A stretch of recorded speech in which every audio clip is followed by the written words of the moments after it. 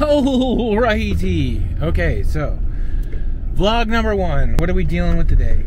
Ooh, lots of snow. It's a snowy one out there.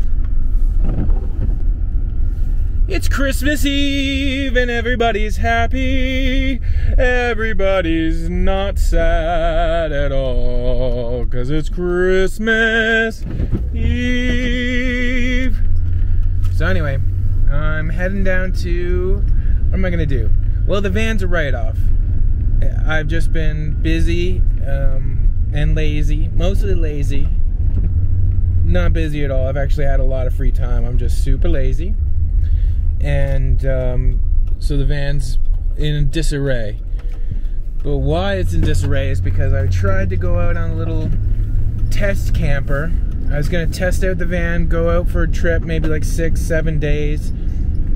And on day 1, my batteries depleted, went down to 0. I've got 2 lithium batteries.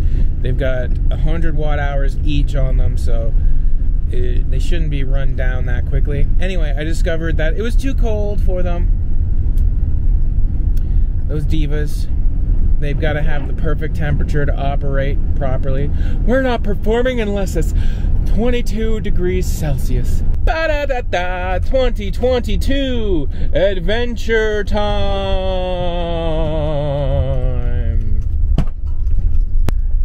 Look at all the lovely, beautiful dogs. Okay, step 1. Let me fix that. Step 1, the batteries are in parallel. Easy peasy. You just put the negative to the negative and the positive to the positive. I know that because a YouTube video told me that. And the next part is hooking up the rest of the batteries, which could be fun, could be a lot of fun. 'Cause I don't remember what I fucking did before when I unhooked them all and just taped them to the side of the box like that. What the fuck was I thinking not to label any of my messy shit? New song I'm working on. Stay tuned. Follow my Spotify. Okay, well, I'm definitely going to record this because if it does make a big spark and blow up, then at least it's entertainment. What did I do?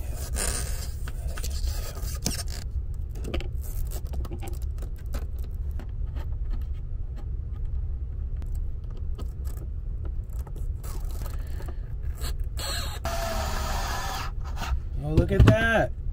All of a sudden that started working, so that must be okay. So that's what it looks like when everything's hooked up inside the battery pack. I'm feeling hopeful, feeling pretty optimistic about this. It wasn't nearly as difficult so far as I expected it to be, so I'm pleasantly surprised.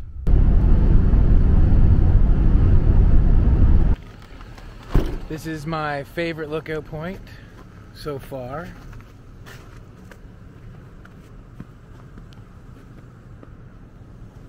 Beautiful time of day as well, and they have garbage disposal and an outhouse if you're feeling desperate. Ooh, it is slick here though on the ground. At least they salt it.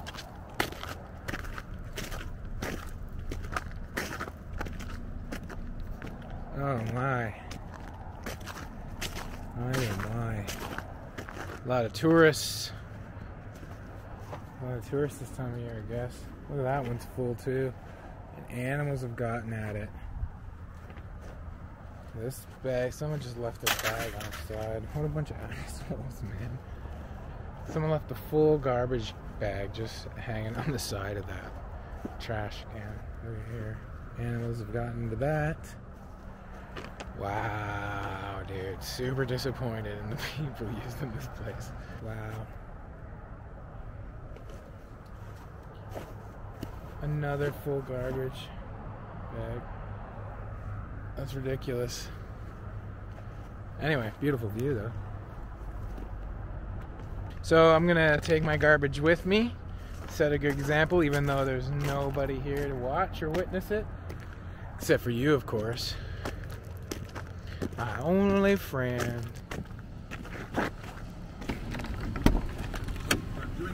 So when you first started doing this kind of digital art, did you have a regular job? Like negative, sort of like So my van's had an overheating problem since the moment I bought it. I've been told that it could be many things, but one of them could be an air bubble in the coolant line somewhere. So I've got to do something called a burpee. Oh no, wait, that's something different. I've got to burp the coolant line. I'm not even sure I can get the hood open right now, because I keep pressing the release and there's no... You know how there's usually that like kunk sound? Oh, there it is. It actually happened on camera too. Okay, let's go outside then.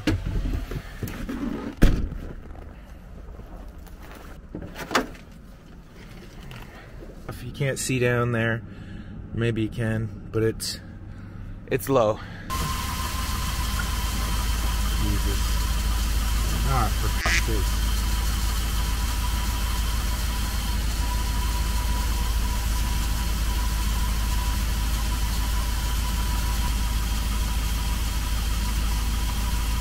Oh geez, maybe there's a straight up leak. The hose just straight up blew.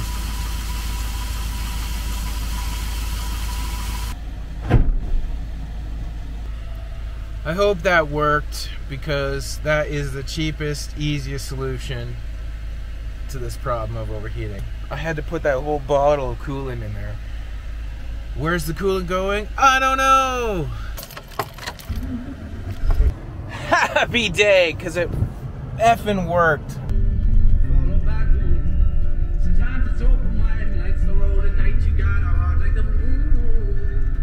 So the coolant problem I was having turned out to be quite the problem, so I brought it down to Williams Automotive Services to have some expert eyes take a look at it. I was leaving big piles of coolant everywhere I parked, and I went through about... So now I get to show you I get to show you van life without a van, which is basically just homeless life. So here we are. I just dropped it off at the auto place, and now I'm walking forever through the winter. I go try to find a coffee shop, hole up there. I got my backpack with my computer in it so I can do some work. Look at me, like a little babushka lady. I gotta remind myself to bring some survival stuff. If I broke down somewhere where I didn't have cell phone signal and I had to walk to get help, I would be fucked. I got my jeans on. I've got hot shots for gloves, no toque, just a scarf. Anyway, check this out. Look at the roads. You're watching this from any other part of Canada, you might be thinking, wow, are you in the Arctic? And I go, no, I'm in Kelowna, BC. And your next question might be, wow, do they not know how to do snow removal properly? I'm almost near the Starbucks. Hopefully they're open and not closed. That would suck. I would probably die out here. Anyway, I'll catch you in a bit. This is my last will and testament if someone finds this camera with a frozen corpse wrapped around it. Burn all my stuff in my body. And she's helping him renovate it. So he went up and down the stairs. I said, that's good. Hello, Michael? Hey, yeah, speaking. This is Peter at Williams. Your man is ready for pickup. Awesome, thanks Peter. I'm just gonna walk on over there. It might take me 20 minutes or so. No worries. Walking around outside with a mask on. Like a total square. Like a rube. Like a model citizen. Anyway, but in reality it's just the best way to keep me warm. I'm walking to the garage to get my van back. It's all fixed, the water pump's in it, it's ready for pickup. It's gonna be a $750 bill. So whoever said living in a van saves you money, not always.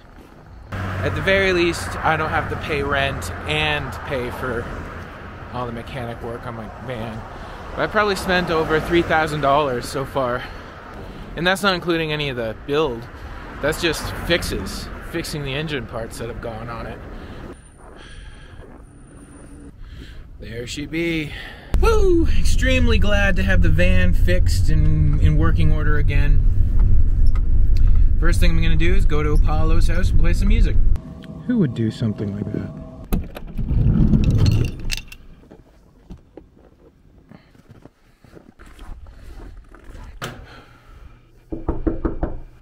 War is rising, children, stay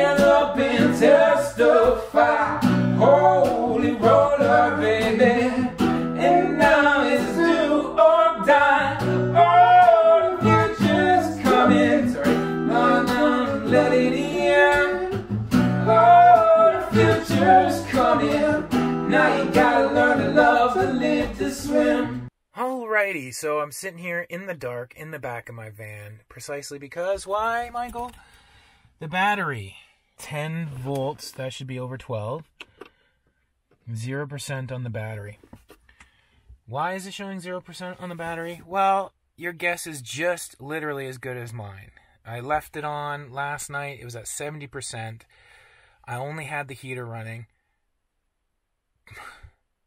By the time I got, can you feel how defeated I am? By the time I got back here in the morning and checked on it, it was at 14%. And I was like, oh damn, what happened? Maybe the batteries are gotten cold. So then I kicked the heat up, tried to warm the batteries up. And when I came back to check on it in about half hour after that, it was at 0%. And now I'm getting an E1 error reading on the charge controller, which is this thing right here. So what do I have to do? Well, for the second time inside of a week and a fucking half, I have to open up my battery bank and unhook everything, pull the batteries out, keep them warm tonight, and then take them in to someone who knows what the fuck they're talking about. Sorry, I'm a little angry. I just spent $750 fixing a water pump in the engine yesterday, and now today my $1,000 batteries are completely acting up. So here we go. Adventure on, everybody. Look at that, I'm learning. I'm learning, everybody. You didn't think it was possible, did you?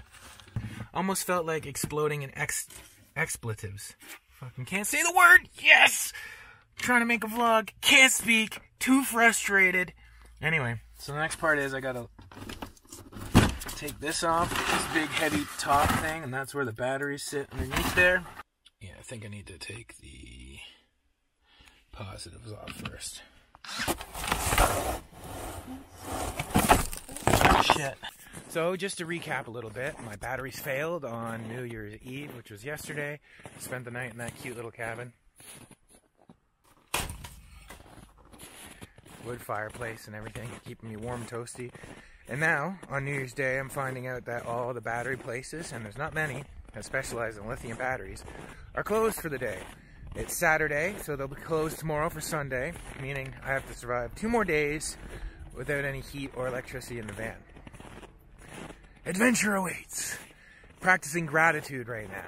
Grateful for being alive, being healthy, having the van in working order, being able to drive it around, having friends and people who care about me enough to check in on me and offer help and guidance. I'm not doing too bad, so keeping it cheery for now. Of this virus when the sequence was released on January 11th as the Wuhan sequence. Alright, so I've arrived in the beautiful burg of Vernon, BC, Canada, and I've arrived at my office for the day. A&W has never steered me wrong. I could stay there all day if I wanted to, if I was feeling that crude. I'm going to stay warm, use their internet, and get some work done. So spending my time in environments like this wasn't exactly what I had in mind when I set out on my van life journey, but them's the breaks, at least for now. I've got another day tomorrow, survive without heat or electricity. I'm very tempted to go buy one of those heater buddies, the propane heaters, but I've got so much support around me. I'm gonna go spend the night in that cabin with the wood fireplace again. They have an awesome cat as well. I've been thinking a lot about reading signs out of what life is handing you. And any particular situation that you find yourself in, you could view it as an obstacle, or you could view it as a sign to turn around or switch paths, try something new. But how do you discern the two? I've had almost non-stop problems with the van. I shouldn't say it like that, but it seems like that. I bought the van for $3,000 a year and a half ago. To date, I've spent almost $4,000 fixing the engine. That's just the mechanic cost. Then probably another $3,000 into the build itself. So I'm about $10,000 in on this van. And I keep having these situations, these obstacles. Now, are these obstacles telling me to try something new, try a new path? Maybe van life isn't right for me right now in this moment. Maybe it's not the thing I should be putting my energies towards. Or Is it a test? Is it an obstacle? Is it an obstacle to overcome? Is it going to make the journey more enjoyable or rewarding once I overcome these hurdles? That's the question. So I don't know, but I'm open to that question. Thinking about it. I'm going to see what the battery experts say about my lithium batteries, and if they are toast, if it's going to cost me like $1,000 or $2,000 to replace them, or I have to figure something else out, that's going to be a pretty big sign, I gather, because I'm almost at my limit. But I want to do this so badly. I have this vision of streaming on the side of a mountain, streaming live music on the side of the mountain, traveling around BC, making videos of my experiences in the van, and also the towns and places I end up, and all the cute charm and characteristics of a community. There's so many beautiful people across this province, and indeed the whole world, but I can only explore so much of it at a time. So I want to start with BC. It's glorious here. It's beautiful. Beautiful BC. Bring cash. Especially if you want to drive around it.